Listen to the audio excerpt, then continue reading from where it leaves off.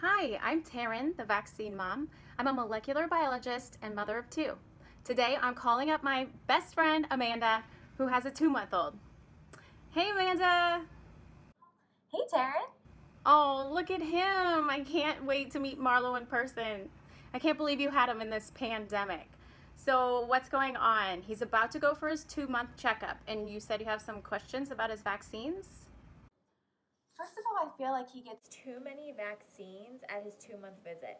I'm wondering if I should space them out.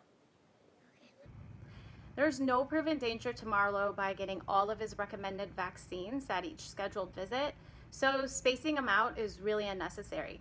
And by doing so, you leave him vulnerable to disease. You need to stick to the schedule that's recommended by the CDC, the American Academy of Pediatrics, and the American Academy of Family Physicians.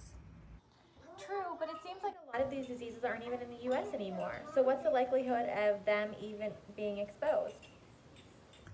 Well, these diseases aren't gone.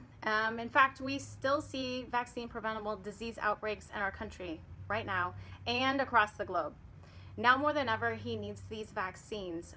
Because of the pandemic, rates are dropping, and the likelihood of the US seeing these vaccine preventable diseases is way higher than it's been in the past years.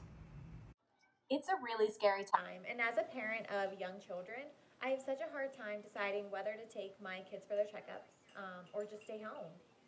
Understandable, but they need to go. Missing important shots, including boosters, leaves those 3 little ones vulnerable to dangerous diseases. You need to protect them. If you've missed any vaccines, call your doctor and get them caught up. I will keep taking them for sure. Awesome! Hang in there. This pandemic has brought up so many questions about vaccines. It's great you're asking. I miss you, friend. I missed you too. Stay safe. We'll talk soon. Bye.